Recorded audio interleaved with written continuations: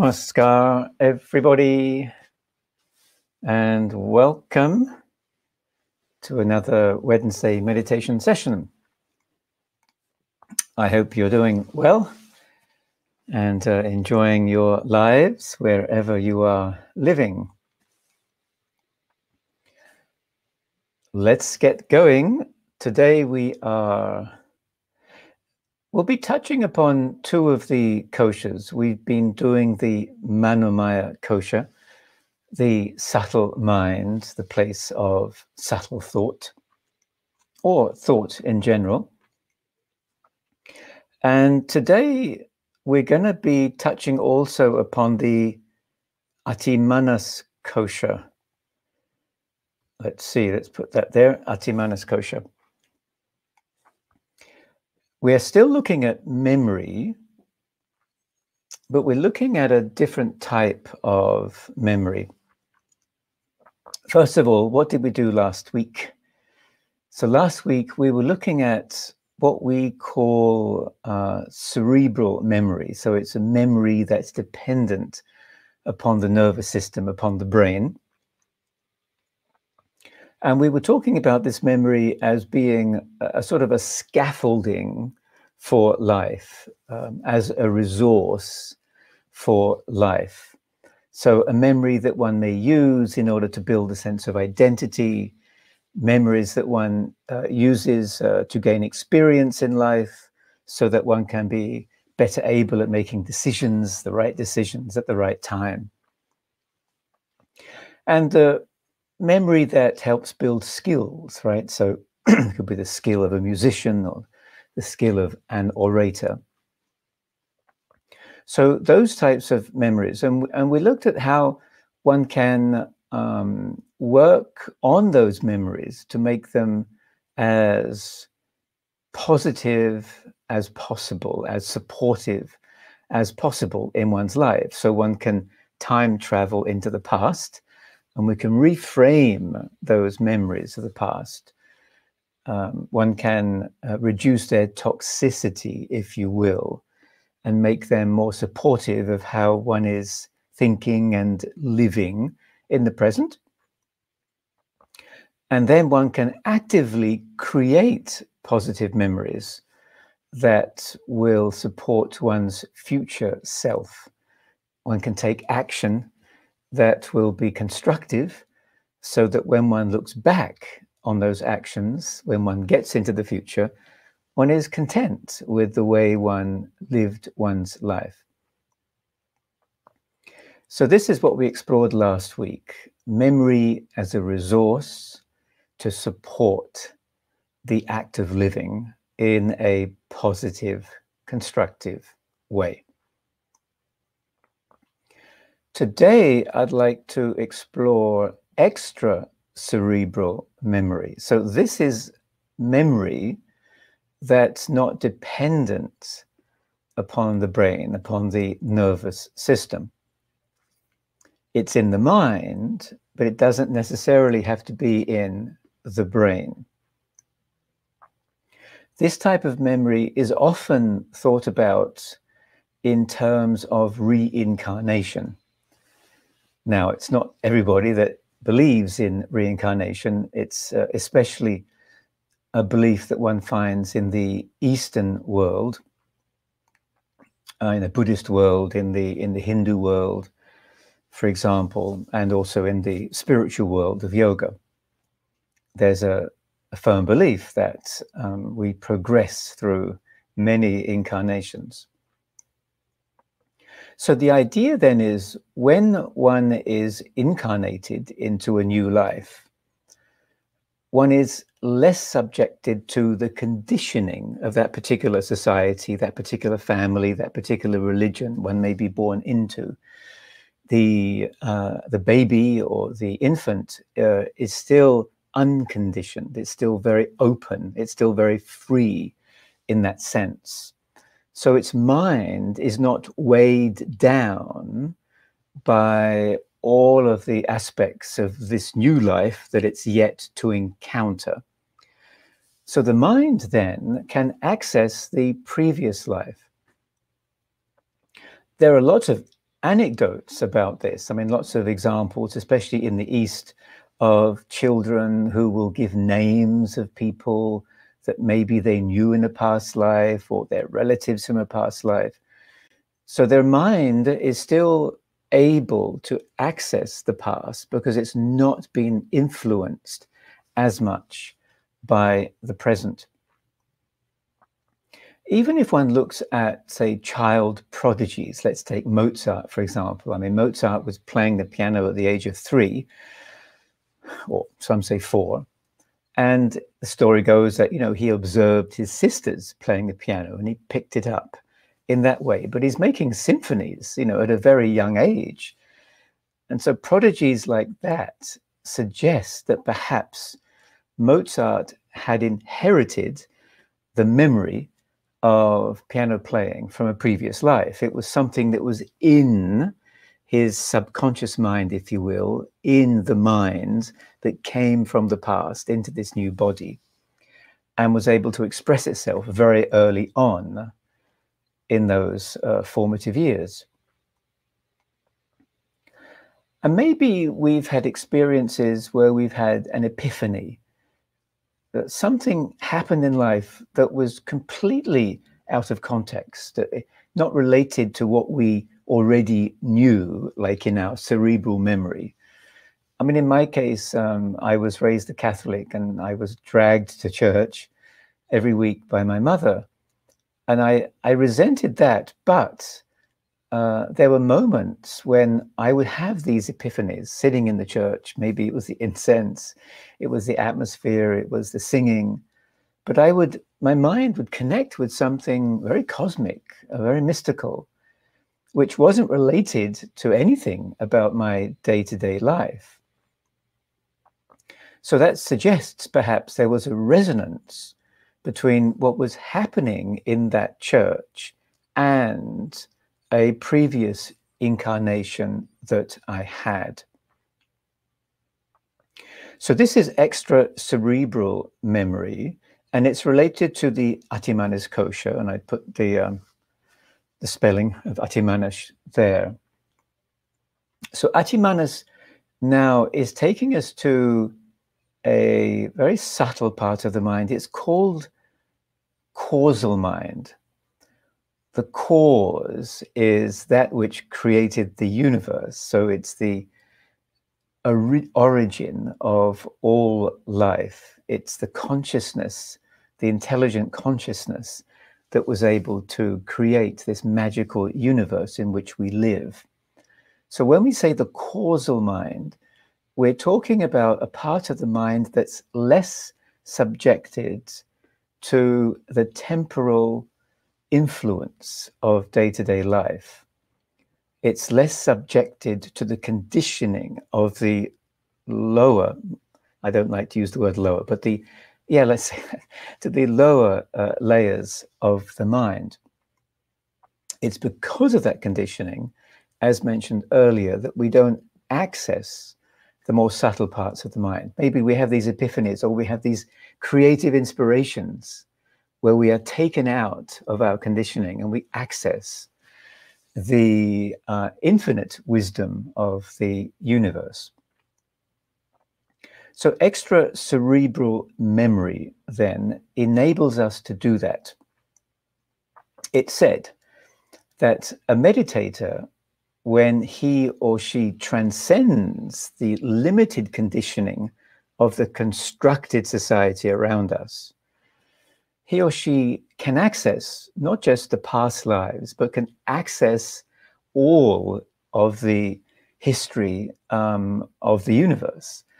We often talk about that in meditation as connecting to infinite consciousness. So the notion there is that we are all a part of this consciousness. And when we meditate, we connect to the latent memory, the extracerebral memory, the subtle memory of that consciousness. So the spiritual person seeks to meditate to access that subtlety and then to bring it into day-to-day life. So there's another term I'm going to put up here. which is Dhruva Smriti. Smriti is memory, and Dhruva has the sense of being fixed, like one-pointed. Here it's often translated as permanent memory.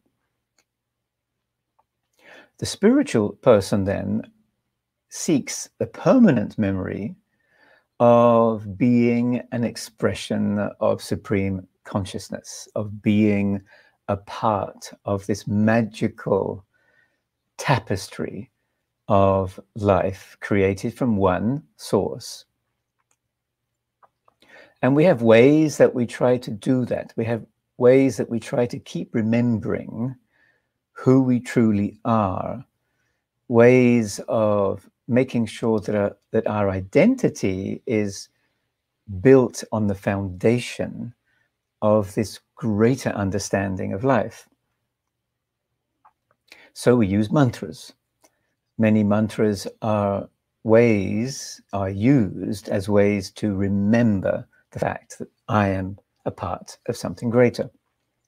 And the idea here is that we should be repeating the mantra constantly, even when we're going about our day-to-day affairs.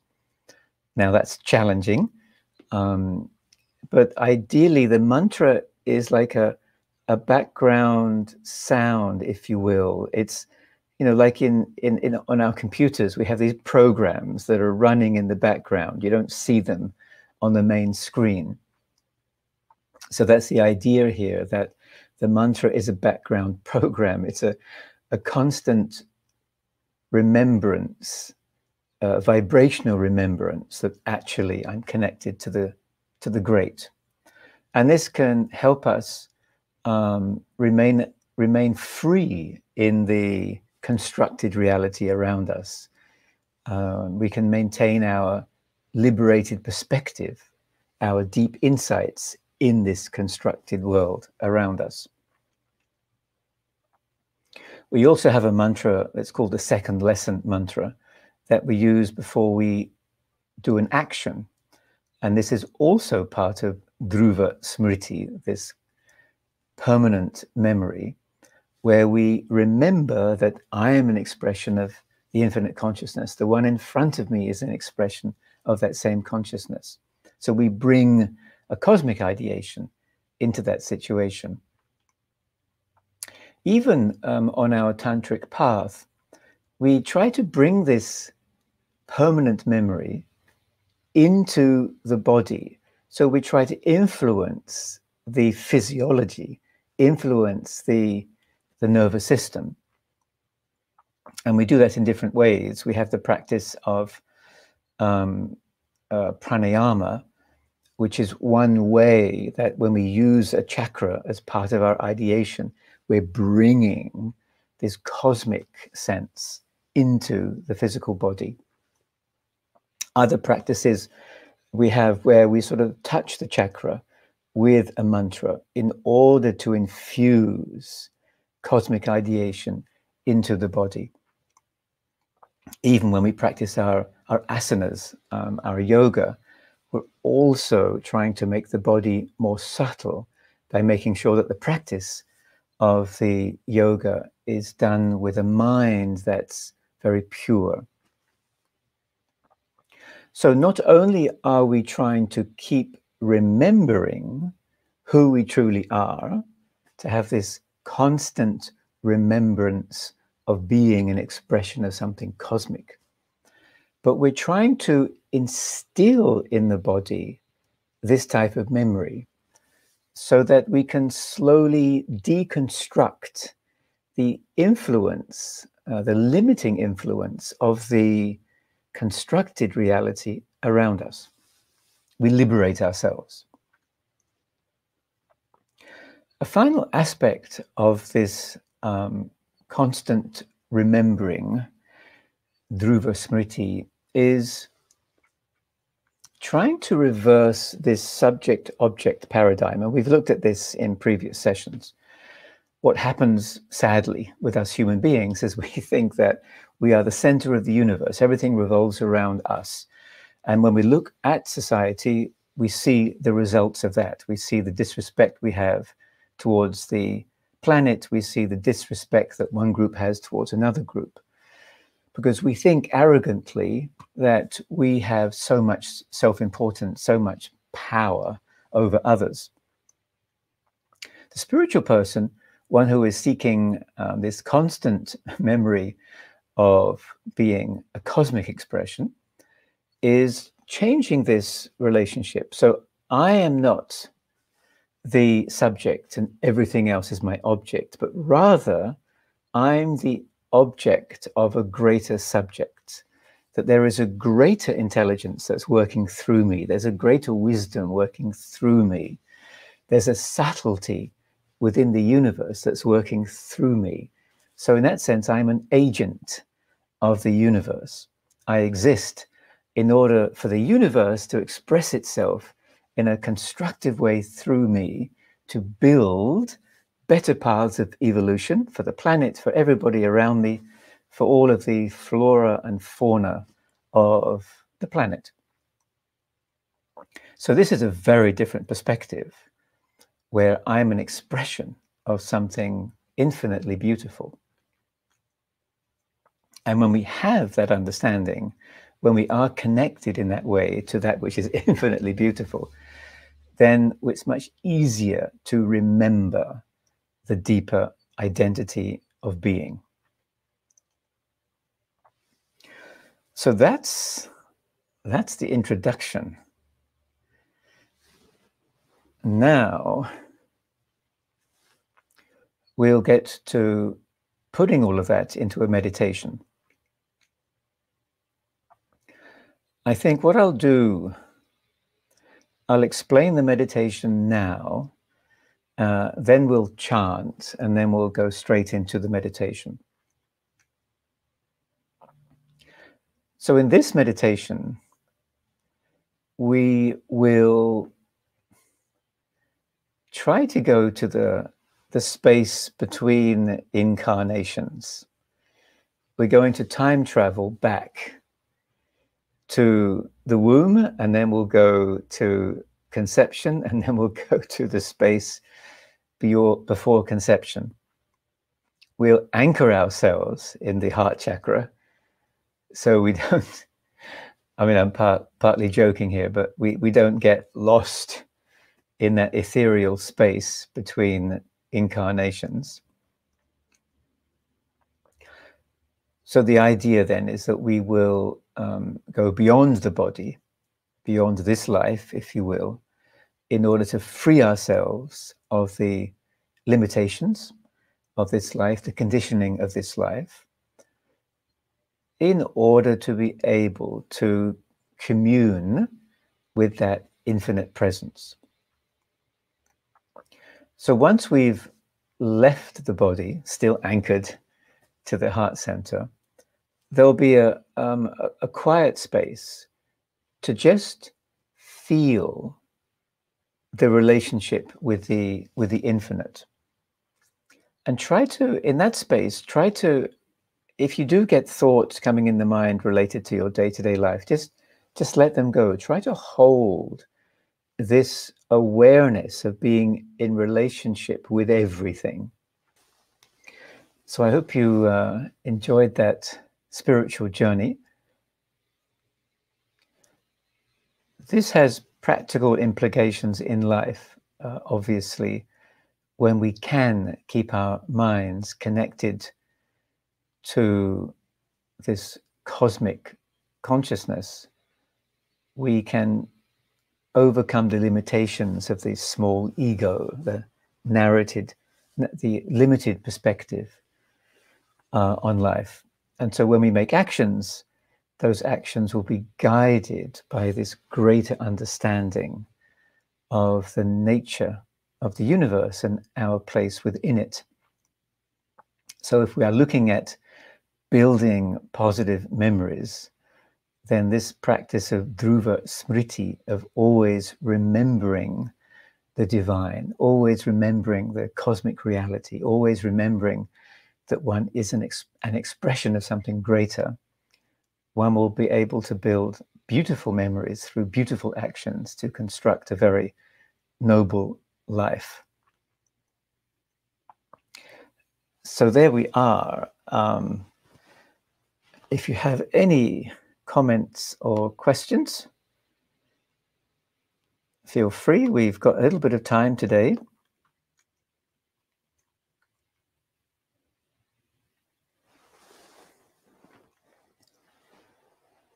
So share your thoughts if you wish.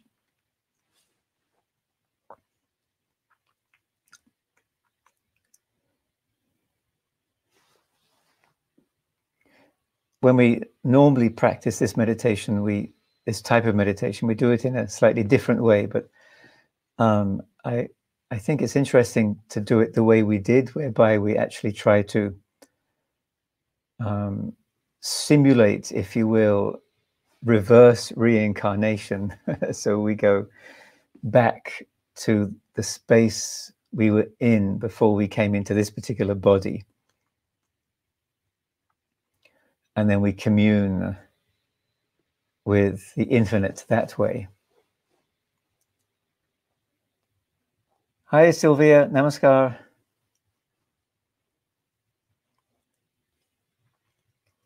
The other day, as I do every Monday, I was hugging a tree. I've hugged this tree so many times now. It's always the same tree. And this time, something remarkable happened. I forgot myself. I forgot the tree. Somehow I was transported into this very pure feeling of being, beyond time, beyond place, beyond body. It was absolutely incredible. And I guess, in a way, looking at today's conversation, I was transported, to that place of just pure essence that we try to tap into when we meditate. And I just was sent there suddenly in this embrace with the tree. So it's nice when we have these moments in life where there's a crack that opens up and we reconnect with that which is so sweet. Anything anybody wants to express?